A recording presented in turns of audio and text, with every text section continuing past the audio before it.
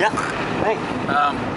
Yeah. So the attrition wasn't too great up until about 75K to go, and then at about that point, we make a left-hand turn off of pavement onto a dirt road, and as the race progressed, the dirt sections got a little bit nastier. Yeah, they got a bit deeper, eh? Like they got a little bit deeper, a little bit looser. Yeah. The first sections were just like riding on pavement that was brown. That was it, which was nice. You know, very few potholes. They got a bit chunkier later. Yeah, but yeah. So 75K to go. I was kind of lollygagging. I wasn't sure. You know, I didn't know the course, but I should have been further up. But I was kind of banking on a climb that came with 10K to go as the point where the race would go to shit. I just remember looking up the road as we made the turn, dust flying everywhere, and it's getting strung out, and I was like, oh boy. So I just remember putting my head down and eat shit.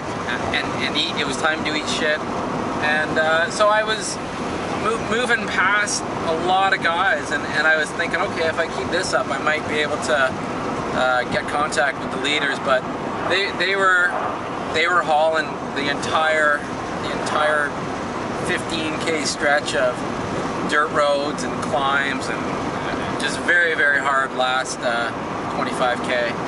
So I would guess 20, maybe a lead group of 20. Oh yeah. That rode away.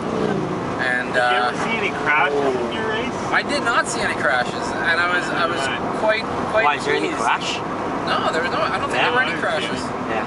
Civilized group. I like that. And not as many flat tires as I would have expected. I guess a stretch of dirt road at about maybe 55 or 60K to go. There was a lot of punctures. I was pretty happy I did. And I was riding some. Picked up some new tires on Thursday. Some Maxxis Refuse 700 by 25, and man, oh man, they were amazing. And is Maxxis paying you anything? Not a cent. Okay, not so a this cent. Is genuine. But these tires were recommended to me by a former pro that used to ride on HealthNet, who was of course sponsored by Maxxis. So maybe in a roundabout way, it is. But you've tried them yourself? I tried them. I had the 23s for a few years, and I didn't really use them for any dirt off-roady kind of races. They were just tires kicking around. Okay, I'm cut. My hands